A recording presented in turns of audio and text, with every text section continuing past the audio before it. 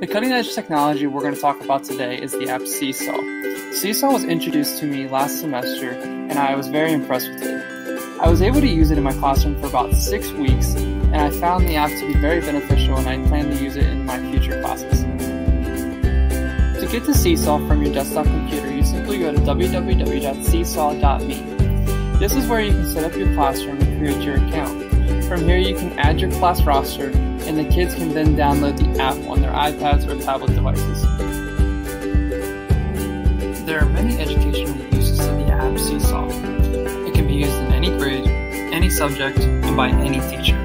It all depends on how the teacher wants to use the app in order to enhance the student's education. There's many classroom applications that Seesaw applies to, but the 5 prominent ones that I've seen are student choice, teacher check-ins, student portfolios, book talks, and even goal setting. Here's one example of how I use Seesaw in my classroom. I wanted students to be able to make an inference. I gave them an example and gave them directions read vocally to them.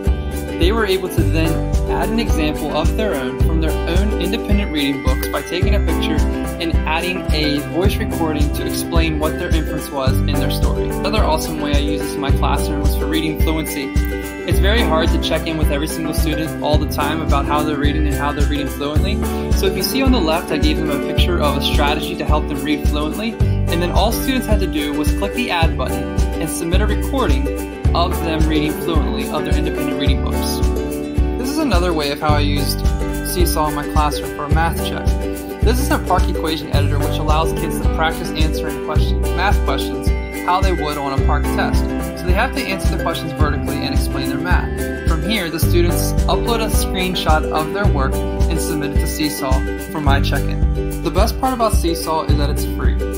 There is a pro version that does allow you to have more opportunities and more tools at your fingertips. However, the free Seesaw app is plentiful and does well enough for me. Check it out and try Seesaw in your classroom and see what you think.